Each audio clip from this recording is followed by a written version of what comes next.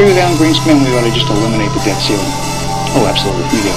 The ability of almost every working American to access more credit than they should have been able to masked the underlying fact that lower and middle class incomes were not rising. That's not a tenable strategy. Isn't now the time to eliminate it? Oh, it would have been time a long time ago. Let's put aside terrorism. Let's talk only about our own homegrown animals that are patrolling America right now. So it goes down to the simplest thing. Be prepared, be vigilant.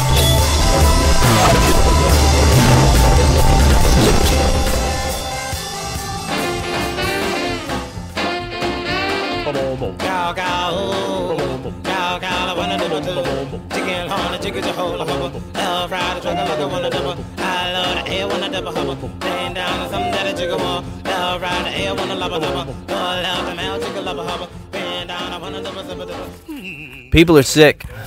People are sick of the media. People are sick of politics. People are sick of the government. People are sick of the local government. People are sick of representation. People are sick at all levels. Sick and tired in this nation. The trust is so far gone. Right? People are sick of the rich. People are sick of the poor. People are sick of the homeless. People are sick of the people with 70 homes and jets. People are sick of climate change. People are sick of extinction of animals. It seems whichever direction we go in this nation, there's a disenfranchised group attached to that direction. To me, I see anarchy in the making. That's what I see. To me, I see anarchy in the making. I see a time quickly approaching where there is no trust. There is no trust in our neighbor. You know, in the days of Stalin, where you were, or Hitler rather, when you were where you were supposed to spy on your neighbor and report your neighbor, I see a time coming where there's just simply no trust. Maybe there's no report, but there's no trust in the common man. No trust in even your neighbor.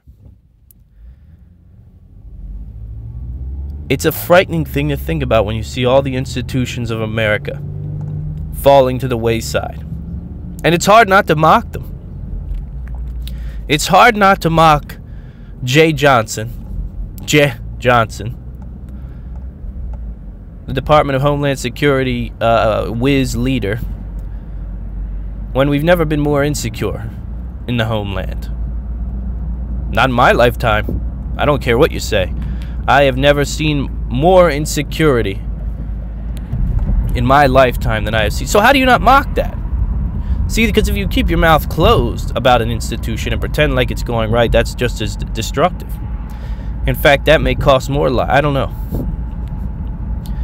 But what I will say is, now maybe you have to give the guy, the benefit of the doubt, because his leader, his boss, is bringing in unvetted Syrian refugees, and we don't know what the guy says behind closed doors. I have to imagine and I have to pray that there's at least one voice in the room with the president when he says, well, we're going to bring in 10,000. At least one voice that says, well, they could potentially be terrorists, Mr. President. A handful of them could kill Americans. And I'd love to hear the response of the president. I'd love to hear the response. Now, like never before, people are listening to what people like, well, to what talk radio and podcasts are saying. You know, you got to give the government that. They know where to snoop. They know where to go for ideas. They know where the heartbeat of the nation is. They know it's not on NBC. They know it's not on NBC with their little galas and their little jazz festivals at the White House. They know that there's 10,000 people watching that, and that's all. President Obama understands the anarchy that's afoot. He understands it because whether he meant to or not, he did put some of it in position here. I mean, when you talk about anarchy, well, let's go after guns, let's go after police. Let's go after the very core things that keep Americans safe and allow you to sleep at night. You know, the only reason we sleep at night is because we're allowed to keep weapons to protect ourselves, and we have the thin blue line between us and those who want what we have. That's it. You take those two away and it goes back to shifts. It goes back to sleeping shifts where the wife is up from 8 o'clock to 12, and then the husband goes to bed for a little while and wakes up, and he watches the home from 12 to 4. We're not that far removed from these crazy things we read about in dystopian fiction books, or these things we read about in prepper fiction. Right? Where trust, police force, and firearms, you take those three out, and that's where we'll sit. We'll sit in a place where we're so terrified. And when you look at that, you look at trust. Right? The most peaceful president of all time, Barack Obama, the peacemaker. Didn't he get a Nobel Peace Prize or something for fighting against nuclear missiles? How many wars? We're on the doorstep of a war with Russia if we keep it up. Why? And here, let me break down Putin's position for you. Because I think I can understand where this guy's coming from. Based on his desire to see this next seated president be Donald Trump. Now think about this. Think about it from his standpoint. Does Putin want a war with America? Highly unlikely that he wants to fight America in a serious war. He knows exactly what the forces are like. He knows what it could mean to his people as well as ours. But at the same time, he's not going to be trampled on like our president has been for the last 8 years. He's not going to bow. He's not going to get on his hands and knees and praise someone else. So he has to posture. And then our president being, I don't want to go on a tirade about our president. We all know how it's been. Especially when it comes to the security and the serious understanding of what needs to happen in this world stage. Barack has been rough, right? He's been at minimum rough. So why does this guy want to see Trump become the seated president? Well, we know that Donald Trump, if anybody's going to go to war, if anybody can wrap their head around war and understand that this guy with the big ego and the madness, the egotistical mindset, Donald Trump will go to war. Right? You rub him the wrong way. That's one of my biggest fears. Is he's the type of guy who wars before thinking. Now, that said, we see Hillary's she's already at war. Right? She's called the guy Hitler. She said that she doesn't like him, a bad person. And maybe that's all true. But the fact of the matter is we beat Russia already. We know how to beat Russia. It's very simple. It's not a hard thing to do. Especially when you're an energy mecca like we are now. It's not hard. It's not hard. And we don't need a war. Right? We beat them in an arms race before. We drove them into the depression. We can sanction them. We could take Russia out of the picture easily without having to fire nuclear bombs across oceans. And it seems like to me, I'm going to be honest with you, this is what I think. It seems like Putin is looking for Donald Trump to take a seat at the throne so they don't have to go to war. Because he knows he could sit down and talk to Putin. They can sit down and they can hash some issues out. That's what I think. I think he sees the war drums. I think he sees a bunch of insecure people running the world currently that want to blow somebody up. I mean, you look at their history. They're killers. They're warring killers. If you looked at the stats, if you took away the names, if you took away Hillary Clinton as Secretary of State and you took away Barack Obama as president and changed the names of those dead, right, and just said how many were killed in Afghanistan, how many killed in Iraq, how many killed in Libya, how many killed in Egypt, how many world leaders killed or attacked, or you know, militants armed and threatened, how many wars, right? How many terrorist organizations under attack or management? How many drone strikes? If you took a look at that, how many innocent lives lost? If you took a look at those numbers, you wouldn't even be able to realize, you wouldn't even be able to wrap your head around the facts. You would be so insane about what happened. You'd be saying to yourself, I don't know which president ever in history would have killed this many people, would have attacked this many countries, would have overthrown this many governments using backdoor tactics. But that's what it's been. That's what it's been. The people have seen it more than ever, and now the people are looking at this laughingstock election, and it's almost like the last straw. It's almost like we'll look back on this day and say to ourselves, that's when it all really started to fall apart. And I can tell you, it's almost even worse if Hillary Clinton does win, because I think the level of animosity for the system, the idea that she was supposed to be in, she comes from a long line of people who run things, right? She's lined the pockets of so many and had her own pockets lined for her own deals, and she made her way into the White House. I think it'll so sicken people that it'll just add to the disenfranchisement and the anarchy that is to come. It has to come. It has to come for people to feel sane, unless we get a president who can really change things. But I don't know. I don't know if I see it coming.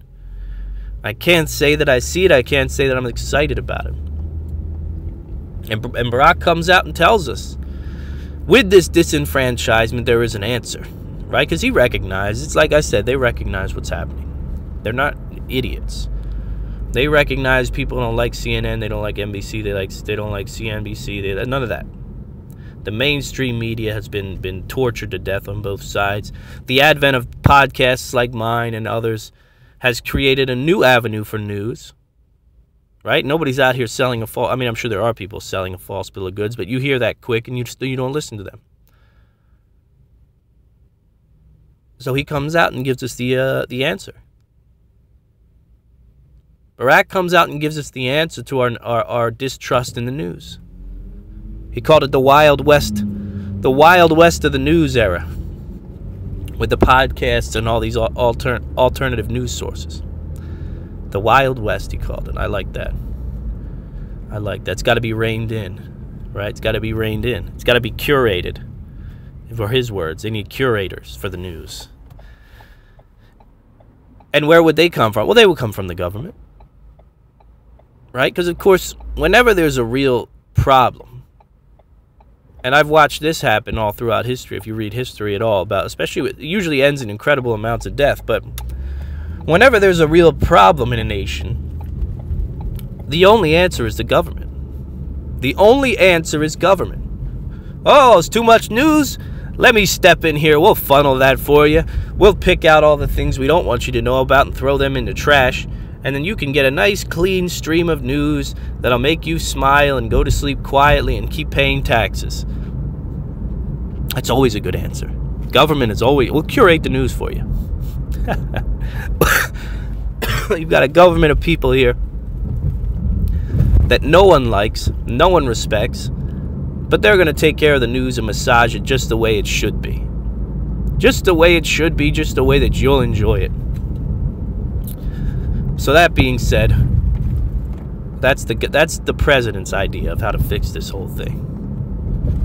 Right? It's not self-reliance, it's not independence, it's not the idea that we don't need one line to follow. With freedom, there are many lines to follow, and that's it.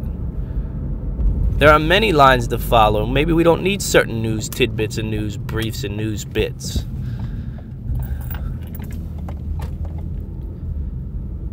But the government has the answers, don't you worry. Don't you worry. Coming up on today's show, I want to talk about the Jamai, I don't know if I'm pronouncing it right, Jamai Al-Hadu Girls Islamic School in Nottingham, London, which is closing. Reports say it is closing because it has become what we've all feared. Even though everyone told us it wouldn't happen, and it's not about the religion, and it's not about peace-loving people, and it's not about that, and it's a very small percentage, and only that very small percentage is going to do a very bad thing. We're going to talk about why this school's hatred for gays and lesbians and its incessant banning of things is going to push it to close, because it was on a small route to Sharia law. Let's be honest. Now, I want to get into that because that's a juicy story. That's an interesting story to me. That's a story that people have been shouting, that people have been Paul revering about for a very long time, that it was only a matter of time until this indoctrination began. My question to you is, how do we survive this with the enemies at the gates?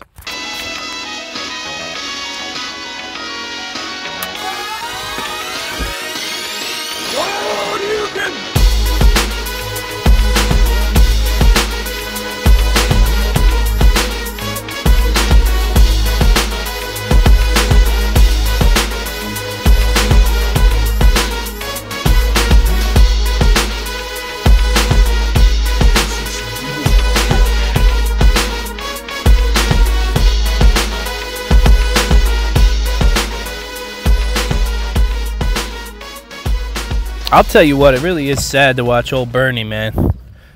You watch old Bernie, man, it's a sad thing to see. I was never a big supporter, but God. I mean, he played a pretty good game for a while there. Right? He played a pretty decent game. He had a lot of young people believing in him, that man. That man was prepared to take everyone's money and give it out to other people. He was prepared to do a whole lot of wild stuff. But the saddest part was that he bucked the establishment so much. You know, he was so anti-establishment. And that's what we loved about him, right? That's what people, when I say we, I mean the American people. That's what the American people loved about this guy. They saw him as a departure from business as usual. Which, by the way, is also what we kind of, you know, many of the American people saw in Barack Obama when they voted for him. So knowing that he was socialist and unapologetic, he was anti-disestablishment and unapologetic, he came down on Hillary like no one ever has, I think, with that comment about the banksters and how he wanted to see the transcripts for her speeches to the banks. Brilliant, right? Now we see Bernie on the Trail of Tears. Bernie Sanders is on the Trail of Tears, man, out there trying to make a case for a woman who he knows is corrupt. It's a sad thing to see an old communist go down in flames like this guy. An old communist warlord gone down in flames now, marched around by his party. The Democrat Party is made up of such shameless people, it's unbelievable. And I don't get too much into Republican and Democrat, and you hear a lot of people say, they're both the same, they're one and the same. I will tell you this. Okay, I will tell you this much. There is far more character in the Republican Party than there is in the Democrat Party. When you look at the Democrats, you see a party of people who could be sold for a ginger snap. Just look at Bernie. Bernie was the king. He was the king. I've got buildings that I drive by on the way home with paintings of Bernie Sanders on them. And I say paintings. One of them, he actually has a Superman shirt on underneath his coat. The guy who never had a job till he was 70, I got to look at paintings of him on Broad Street here in Virginia. Paintings, right? He sold an entire youth was sold on his game, on his communist lie, on his idea that he was against the system. He was anti-politician. I'm gonna stop all this. Now what's he doing? He's back on the Trail of Tears, touting Hillary. Vote for Hillary. Vote for Hillary. Go against everything I said I did. I was and is and does. Vote for Hillary. She'll make everything better. You know, you gotta give credit where credit's due. And where's credit due? A guy like Donald Trump comes out, and at least there are Republicans up there who have enough character to say, you know what, I'm not for this guy. I'm not for what he believes in. And you know what? I'm not going to support him because of that. What you didn't see is Ted Cruz go out on the campaign trail for Donald Trump, right? They had a war. He came out the loser. He came out the lesser. And you know what? He said, screw that guy. I'm not for him. And I'm not going to support him either. I think he's bad for the country. Which Bernie said all those things about Hillary, but now he's backing her. And it's a sad thing to see. Like I said, to see an old communist go down in flames. To see an old communist die a death that is anything but honorable. That's what we're watching here in Bernie Sanders. We're watching him fizzle out because he's losing credit with everyone now. Who could vote for him now? If he came back in 4 years, who could vote for him? Who could say, oh, yeah, okay. We'll run him against Donald Trump. Again, Donald Trump would win. He'd be the guy who really isn't the government. Because Bernie Sanders has proven that he is the government. And why am I beating a dead horse? Because I read a story about it on lunch today, and it was sad. Even though I opposed him, I felt sad for the guy. You know, integrity will free us all, said Max Cavalero of Sepultura. Money isn't our God. Integrity will free us all. It's not the case in the Democrat Party. You know, money is their God. That's just what it is. There's nothing else. You know, you can rattle your sabers at the Republicans and tell them they're idiots and they're God-loving and they're science and they need to stop touting the Bible, but at least it gives them character. You know, at least there's some character there. At least there's some belief in something. At least there's some passion there. At least they're not just lemmings. You have to give them that in a little bit. But I want to talk about this school. I want to talk about Aliyah Saleem. And I want to applaud her, but I'm driving, so I can't. But I will say Aliyah Saleem of the... I don't know how to pronounce it. The Jameh Al-Haddad Girls' School. The Islamist Girls' School in Nottingham. She was the whistleblower. The whistleblower. Okay, so this is an all-girls school that teaches the Islamist teachings. You go to the website and they tell you, due to the incredible demand for the desire to learn the ways of Islam, we have opened this school at the indoctrination center. And in 2014, Aliyah Saleem, beautiful name too, by the way, Aliyah Saleem decided that she wasn't going to take the nonsense of Islam. She wasn't going to take the radical nonsense of Islam. She wasn't going to listen to how gays should be punished or killed, which is what the accusations were, which is what she blew the whistle about. She came out and told the world about this place, which was an indoctrination center. And Aliyah Saleem, you are everything we need in America. I invite you to come join the ranks here in America. Aliyah Saleem, if you have people out there like you who aren't afraid to speak up against this radicalization of a religion, please send them our way. We need them here in America. We need them here in America badly. But Aliyah came out and she told the world what was really happening behind the closed doors of the Islamic Girls' School in Nottingham. And we should be happy because they're closing their doors now. They're being pressured into closing their doors, and this place is going away. I can only imagine what a day's lesson plan would look like in there. Walk behind your man. Never speak up. Make sure you're covered. Basically, we're teaching the women not to be women. We're teaching them to be serfs underneath of cowardice men who carry a book and wear dirty old robes. Aliyah Saleem, I applaud you. I applaud you because you came out against this and you saw that it was terror. You saw that it was terror in the making and you stopped it. And it's a message to all Muslims out there. You can make such a difference. You can make such a difference. You just have to speak up when you see this radicalization. But what's the bigger story? The bigger story, well, no, not the biggest story is Aliyah Saleem and her bravery. The underlying story is that places like these are built all over the world. Schools are being built all over the world under the guise of teaching the path to peace through Islam. The path to peace that includes the stoning of gays, the murder of gays, the murder of women, the murder of women who've been raped, the clitorectomies of women, which if you don't know anything about that, that's a whole nother thing where I can't imagine a girls' school being very well populated. Are there teachings in Islam that are worth our time in this day and age? I'd say definitely. I'd say just as relevant as the Bible, probably, some of the teachings. The Bible's not as pure as the driven snow either, let's be honest about that. But what I will also say is that there are people who are practicing the religion. They're practicing the religion to the T. And it involves the heinous acts that are perpetrated against women.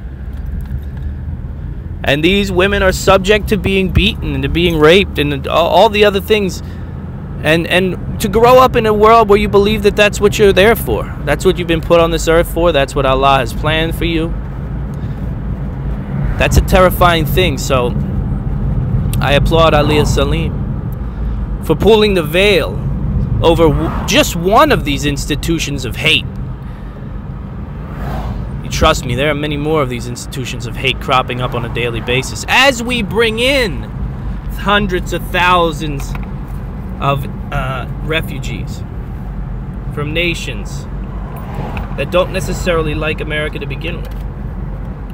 As we bring these folks in, you better believe we can expect more and more of this stuff. These are problems that are not going to go away. But we got one. We got one, and people need to heed the warning and understand that just because it's Islam, just because you're scared of being called Islamophobic and all that jargon, that it doesn't really matter. That doesn't make it any less severe what they're teaching in these mosques, in these schools. Right? Just because you're afraid, just because you feel like you might be taken out of context or political correctness, that means nothing. And the long and short of it means nothing if people die because you didn't speak up. If people are sent out into this world with a hatred burning in their heart because you didn't have the willpower to speak up, that's a problem. That's a big problem. And I just want you guys to understand that, that's all. That's the story. That's the scoop. That's the scoop on the Islamic School. It's a terrifying situation. Right there in Nottingham. Right there in England. Indoctrination. Don't think it's not happening all around this country. We know it to be true. And to be honest, listen to me. To be honest, when I get on a topic like this and I think about the horrors of Islam that are out there, that are growing in our nation, I'd pull the lever for Donald Trump right now just because of the fact that he's not going to bring in 65,000 more maniacs. Did you get that? Did your transcribers get all that? I'd pull the lever for Donald Trump today to know that he wouldn't bring in that many more monsters into the nation. And of course there's children, and of course there's... and of course... I know all that. I know people would be saved. Some percentage of people would be brought here on asylum, and they would, you know what, they would live a great life. But I'm not comfortable with losing one American. That's the problem. I'm not comfortable with losing one American life to save 65,000 from another nation. Sorry. That's not an equation I like. Okay, I can't sacrifice your child, your wife, your loved one, and do so comfortably. I can't do it.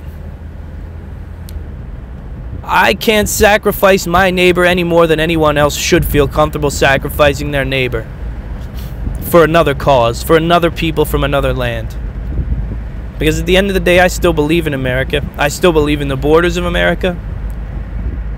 And I believe that, yes, anyone should be able to come into this nation if they follow the process. I don't believe that you should be able to walk into this nation under asylum.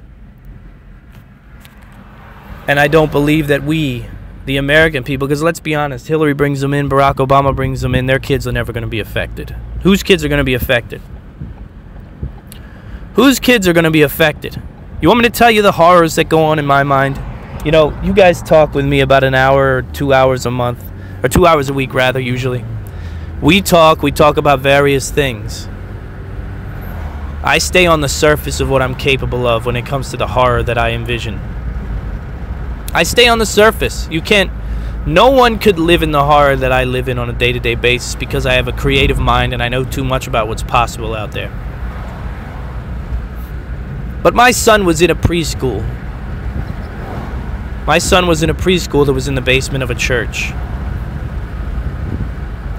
And there wasn't a day that went by that I didn't sit at work and worry about one of these immigrants, one of these asylees, or even worse, one of these natural-born Americans who are somehow turned to radical Islam because they feel like the world has been unfair to them and they haven't made as much money as they thought they would, and what mean white people have more money. So I would sit here and I would shudder at the thought of one of these monsters attacking this temple of Christian belief, setting it on fire, and my child being trapped in the bottom, in the basement, trapped by the smoke, succumbing to the smoke and the flames. And like the Joker said in the graphic novel The Killing Joke, all it takes is one bad day to turn a person into a monster. And I don't know what I would turn into if something like that happened to me.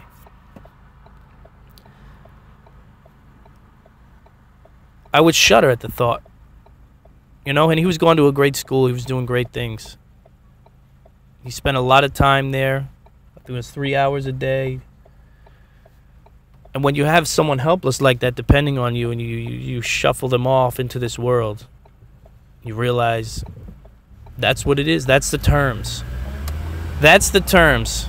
No matter how civil a world you think you live in, there are still wolves out there waiting for your kids. Waiting in the wing. Now, my issue is, if we bring in 60,000 more, I don't want even 100 of them to be wolves.